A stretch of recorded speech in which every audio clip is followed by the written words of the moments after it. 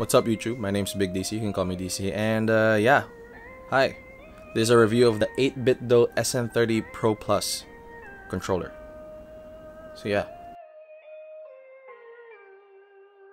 So I got this controller because I was looking for a controller that I can use for my PC that has Bluetooth, right?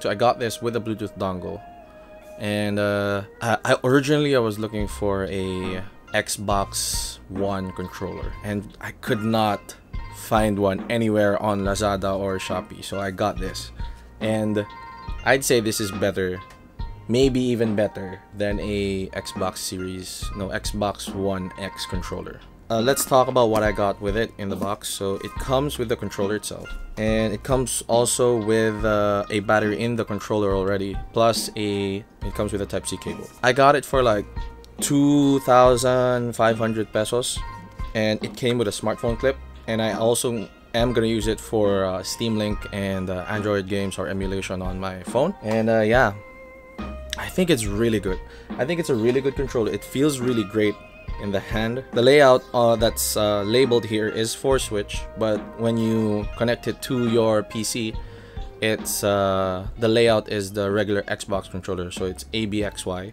It has start, select, a D-pad that is insane good, 2 analog sticks in the PS4 like dual shock layout, and then it has the L1, R1, L2, R2, and then L3 and R3. It has also additional buttons.